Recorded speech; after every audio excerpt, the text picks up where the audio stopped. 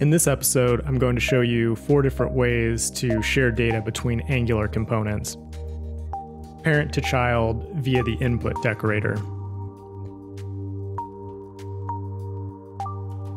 When you declare a variable with the input decorator in the child component, it allows that variable to be received from the parent component template.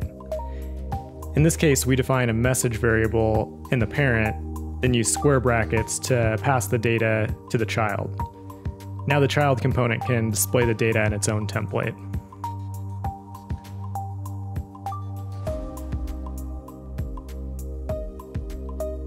Child to parent via output and event emitter.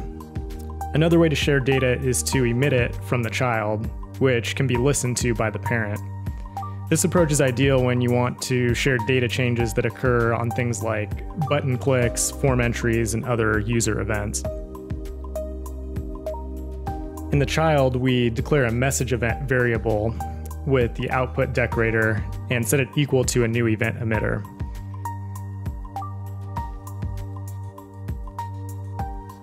Then we create a function named sendMessage that calls emit on this event with the message we want to send.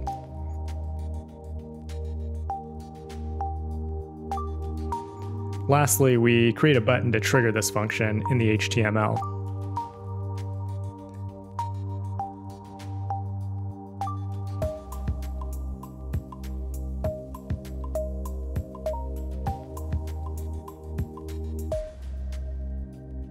In the parent, we create a function to receive the message and set it equal to the message variable. The parent can now subscribe to this message event that's outputted by the child component, then run the receive message function whenever that event occurs.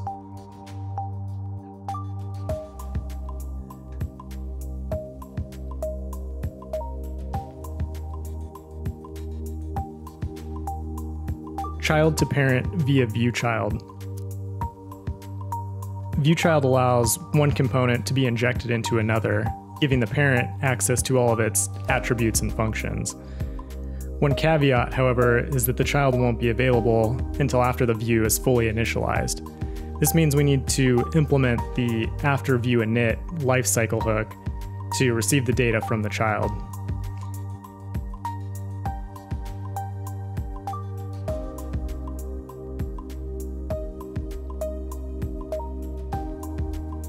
Inside the AfterViewInit function, we can then access the message variable that was defined inside the child component.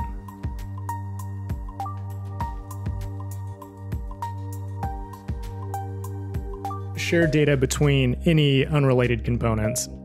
When passing data between components that lack a direct connection, such as siblings, grandchildren, etc., you should use a shared service. When you have data that always needs to be in sync, I find that the RxJS behavior subject is very useful in this situation. The main benefit of a behavior subject is that it ensures every component consuming the service receives the most recent, up-to-date data. In the service, we create a private behavior subject that will hold the current value of the message. Then we define a current message variable set to an observable that will be used by the components.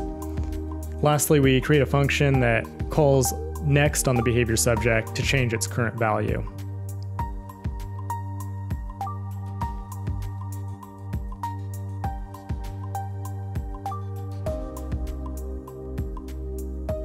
The parent, child, and sibling components all receive the same treatment. We inject the service in the constructor, then subscribe to the current message observable, and set its value equal to the message variable.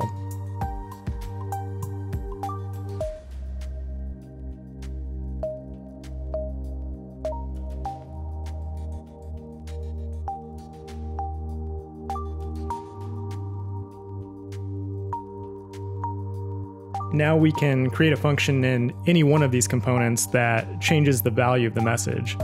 When this function is executed, the new data will automatically be broadcast to all other components.